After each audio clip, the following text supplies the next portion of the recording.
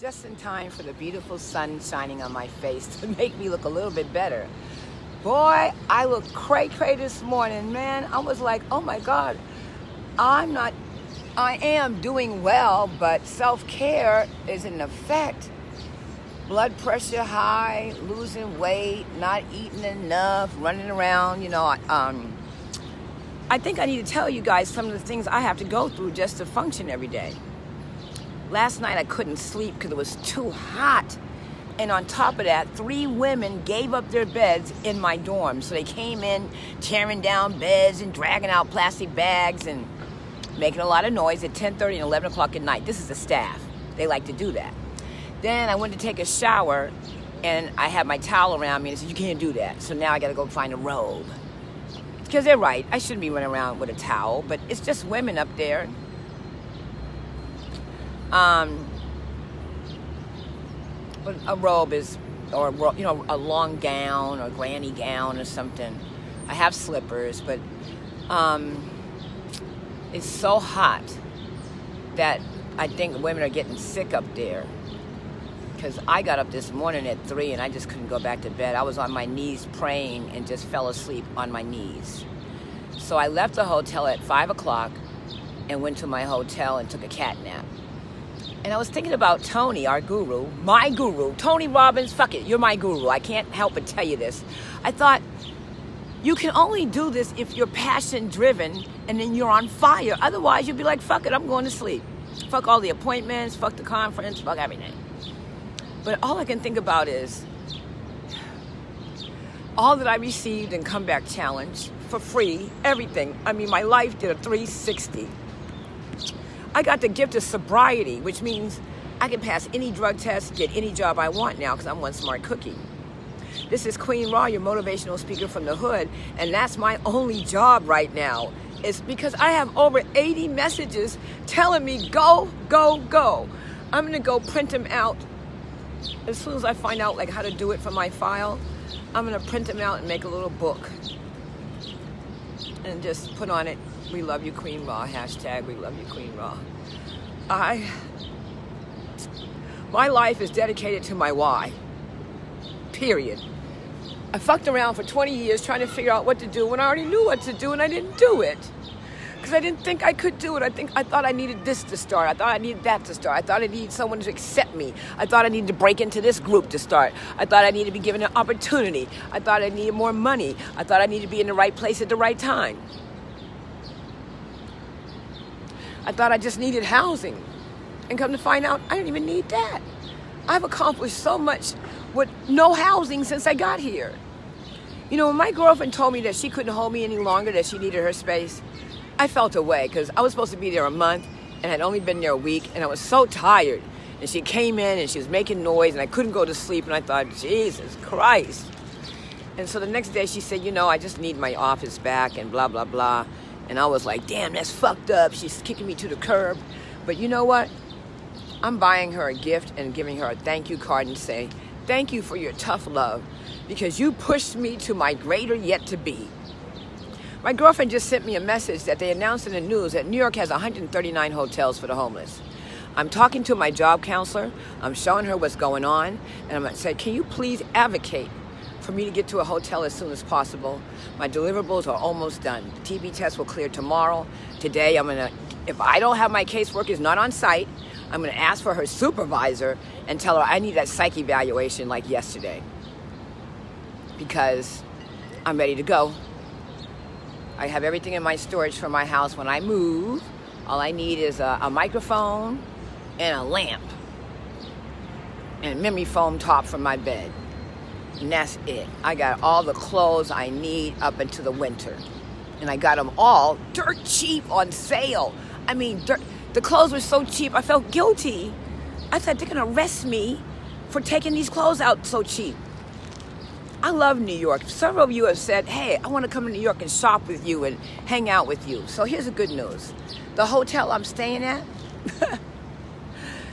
is right off a Long Island Railroad stop. So you can take the Long Island Railroad from Manhattan and stop right at the Best Western and don't have to be bothered with no creepy people or nothing. Just nice. And then That train also takes you to JFK link up. So you can come in from the airport, get on the Long Island Railroad, and meet me at Best Western. This is a cool hookup, and the hotel is not $200 or $300. It's like $140, and it's nice, as you saw. So it's nice to know these things because a lot of people want to visit New York and don't know how to do it. I know how to do it where it's affordable. So come check me if you're coming. I would love to show you around and be your guide. I am your motivational speaker. One of our team members put me on blast yesterday. And even more than that, she put me on blast, but what was so profound, she gave me credit for lighting a fire under her ass, and she is on fire. I was like, whoa, no wonder Tony loves this work so much. When you see somebody that you had an effect on wake up and get with it, that's the best feeling in the world.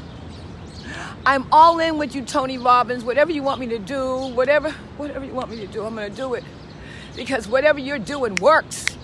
Like he said, take notes because you may want to teach it, and you probably will. I took notes. I love this work so much.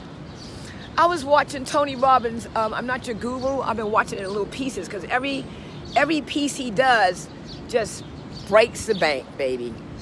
When he did the first piece with the young boy and just cut through his bullshit, right? And then the 19-year-old girl whose father was an addict. Well, my father was an alcoholic. And I cried all morning behind that piece. And I said, you know what, Queen, there's more work to be done. Because look, you haven't forgiven your father. You haven't forgiven your mother. They're both fuck-ups. And I base all my relationships on their lack of trust, their infidelities, their disappointments, their fights. My God. Tony Robbins, we appreciate you. Kiki, we appreciate you. Sage, the whole team, all the coaches, all the extended family have done UPH. We appreciate you. All the fire workers, fire walkers, and board breakers, we appreciate you.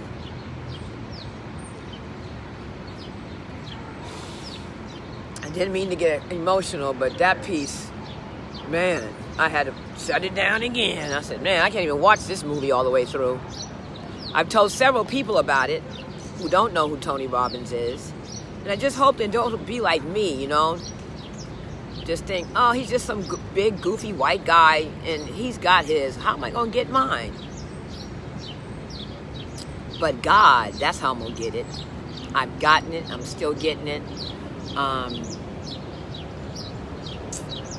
So, I'm prepared, taking care of myself. I was so hungry, and then I came to Subway and found out they're open 24 hours. So next time I leave the shelter at 5 in the morning, I'm starving, I can come right to Manhattan in a half hour and get breakfast. And she has coffee, but she said her coffee machine broke because so many people come to get coffee. So I had to get coffee around the corner from McDonald's. I shouldn't be drinking coffee, but the juice place ain't open yet. So I'm waiting for Press Juice to open. I'm waiting for my post box to open up. And then I'm going to go get 4 to 8 juices because I have a nice big ice box. Once I start pumping in those juices, you'll see me just spruce right up. Yep. Water, water, water, juice, juice, juice, water, water, water, juice, juice, juice. And one meal, one big fat meal a day that's healthy. UPW's rolling out, and it's so magical. So magical. Starting tomorrow, I start picking up Amazon packages for things I have bought for class. Notebooks, sticky notes, rebounder. When I get on that rebounder, it's going to be crazy. I should have got a hula hoop and a hula hoop for Tony. Y'all didn't know I hula hoop. Yeah, I hula hoop, baby. Yes, I hula hoop. I hula hoop. I hula hoop. I do love rebounder too. I love to dance. I love to party. I love Mother Nature. I had to go online, print out the application for the apartment at the beach. I got a lot. I need an assistant. You know what's funny, guys? I need an assistant already. Isn't that crazy? Like when UPW's over, I need to get like somebody to help me do my back office. That's crazy. I need a lawyer. I'm looking for a lawyer pro bono to set up the nonprofit for Love Outreach Foundation. The 3 T's, from tent to temple to triumph. So blessed and highly favored I am. I've always been under favor. This I knew. And I know the voice of God. I've heard it in the still quiet of the night. At the weirdest times. I'll tell you the 2 times that I know directly. Once it was my grandmother. I was living on my own. I was a young person, like 19, 20, 21. And I had an apartment on the lower east side. And it had a long hallway. And I could look from my bedroom into the living room. And I woke up and I saw my grandmother. It was so quick. You know, it's like, wow. Then the next time, I was in an SRO. And I was going down to the bathroom, use the bathroom. And just as I went to go sit down on the toilet like this, I heard God say, I love you and keep doing what you're doing. I said, now you want to talk to me when I'm trying to take a pee? What kind of shit is this, God? This is too real, too intimate. But that's how she'll get you. You never know when God talks to you. Don't think it's going to be in church. Don't think it's while I'm in meditation doing prime. You could be going to take a shit and then God talk to you. Like, damn, now? What? You know what I mean?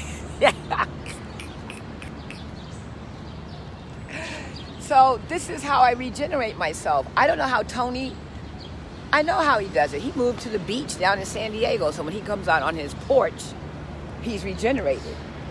When you come around nature, you get energy. Greenery and ocean and birds and flowers give me energy. That's why I love this city, because even though it's full of concrete, there's parks and birds and beautiful humans everywhere. And speaking about the humans, there's a series called The Humans of New York, H-O-N-Y. And this guy goes around taking pictures of humans in New York and getting their story. It's the most amazing series I've ever seen. He's on Facebook. He has a book out, Humans of New York. Yep, so many beautiful artists here, photographers. I was gonna bring my camera out today and I said, no, Queen, you're doing too much. You ain't got time for all that. You gotta rest up, get ready for UPW. So, I don't even know what to say. I gotta get a poster board today to make signs. Tomorrow, I had to go back and get my TB test read, and I'm gonna be picking up packages all over Brooklyn tomorrow. Because that was the last order I placed before I got my mailbox. After that, I'll just be going to the P.O. box to pick them up. There must be a Wi-Fi spot in the park. This guy's over there on his Mac. Let me see. Or maybe he's just working. Don't you love New Yorkers? See him? He's with his Apple right there. Wow.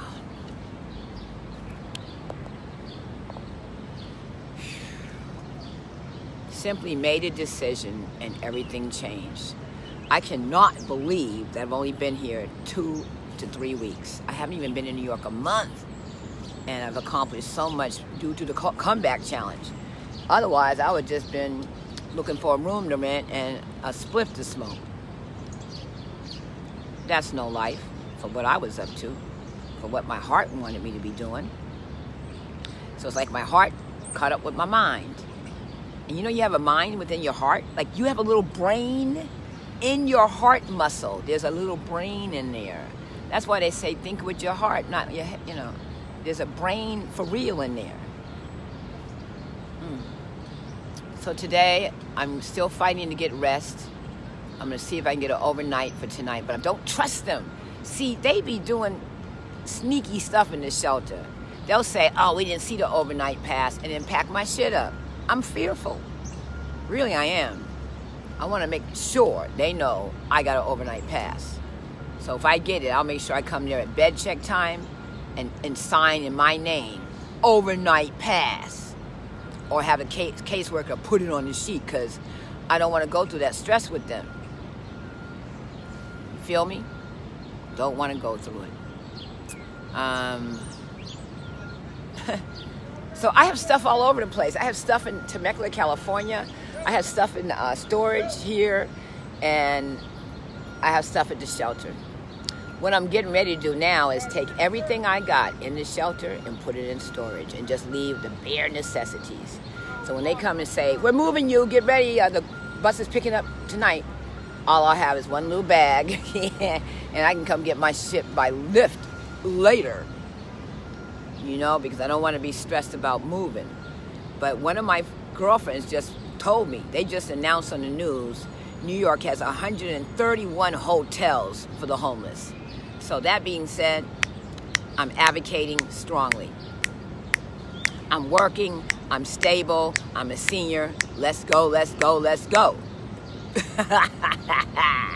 This or something better. Because, you know, I thought, I want to sign it and date it on a condo. Somebody may have an extra condo they're not using. They might want to give it to me. I don't know. People got a lot of property in the world and they're not using. Some people hoard properties, you know that, right? And don't rent them out. They're afraid to rent them to people.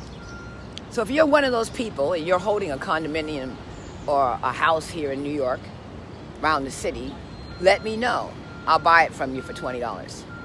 And you can write it off your taxes. Anything is possible with God.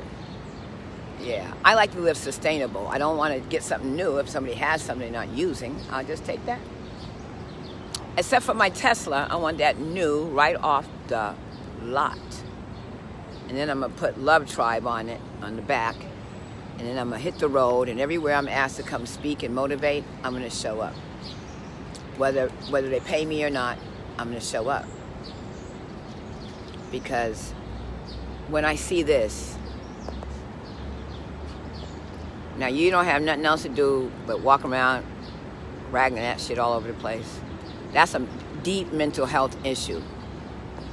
And somehow, through prayer and compassion, we can reach out to those who are deeply suffering. They can't find their way out and they end up dying on these streets. I met a guy about 8 years ago who told me that New York social services came in the subway in the tunnel and found him and asked him if he wanted to get housing. They gave him an immediate Section 8 voucher. He was already a senior and had been living in the subway for years. He looked so much better. He was clean. I met him at Ama's Kitchen. Yeah. So I think when people are treated with kindness and compassion, they respond. But all this institutionalized behavior and the food in the shelter is just ridiculous sometimes. It's like, really, guys? I mean, I can't eat it. It tastes like tin, like metal. And the juice is full of sugar. So they said, if you have a special diet, let us know. I don't want them feeding me no vegetarian food because all the stuff is overcooked and sugary. But they'll consider that vegetarian. So I love you guys. I guess I'll go see if the mailbox is open and head back to Brooklyn. Kiki comes on at 10:30. So when she comes on, I intend to be back at the shelter charging up at 9:30. Yep. So after this broadcast, I swear to God, you're not going to see me no more because I'm getting ready to jump into a really deep initiation. And I got to take care of myself so I can show up for my team members and our breakout sessions and for everyone who set this up. They put a lot of work into this, a lot. And so I'm committed to showing up with an open mind for a new possibility again. And I got a new journal too that's deep, a Clever Fox journal. That journal is man. So let me see if I can get some of these sheets printed out and start making this book. We love you, Queen Ron. I'll see you later. I'll see you at the top.